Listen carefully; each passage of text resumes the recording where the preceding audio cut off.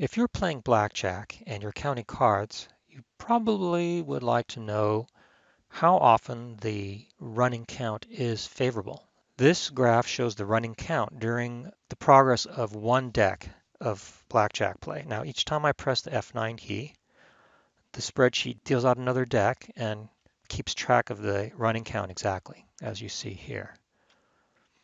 The count always starts at 0, and when the whole deck is dealt out, always ends at 0, but during the game, the count will vary from plus to minus, and the average count is 0, but if you're lucky, the count will go positive, as here, where most of the deck is positive, you can gain an advantage by betting more when the count is favorable, or it may go negative, in which case you bet less or you stop playing for a while.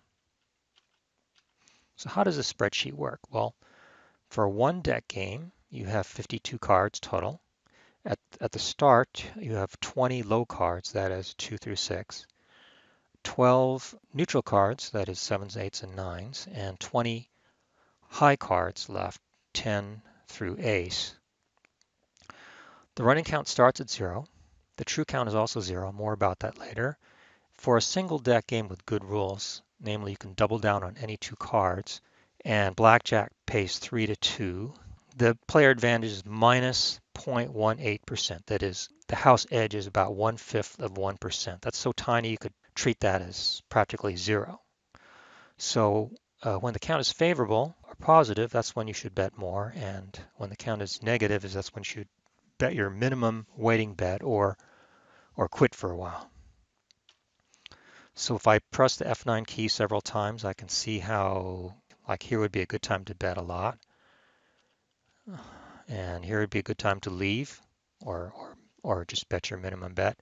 Now you may be wondering, when I see a favorable situation, let's say here, the count is +5. How much should you bet? Now you might think, oh, I should bet as much as possible. But if you overbet, you could lose your whole bankroll in a losing streak. So you don't want to bet too much. On the other hand, you do want to bet as much as you can to take advantage of the favorable situation. Well, mathematicians have figured out the optimum bet, and it's called the Kelly Criterion.